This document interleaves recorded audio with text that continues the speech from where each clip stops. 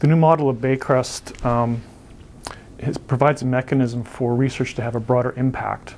not only globally but also locally. So when we have ideas about changing clinical practice or changing service delivery or developing a new intervention that we want to test out, we can test it out through Claro, have it feedback and modify it in-house. So by mobilizing the clinicians and the researchers to work together through Claro, for example, or through the other centers we're trying to develop, it allows us to take that information, implement it in-house, and modify it as need be to make sure it's actually the best it can possibly be. The Center for Brain Fitness is in fact the vehicle that allows us to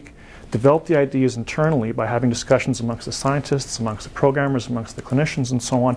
and develop the idea where it in fact is attractive to external investment, whether it be industry partners or whether it be actual venture capital, something of that sort. So the Center for Brain Fitness in fact acts as that conduit to go internally as well as go out to the commercial and industry world. What Baycrest has the capacity to do now is be a leader in implementing both best practice and showing you how to move towards next practice. And that's what this model is going to allow us to do.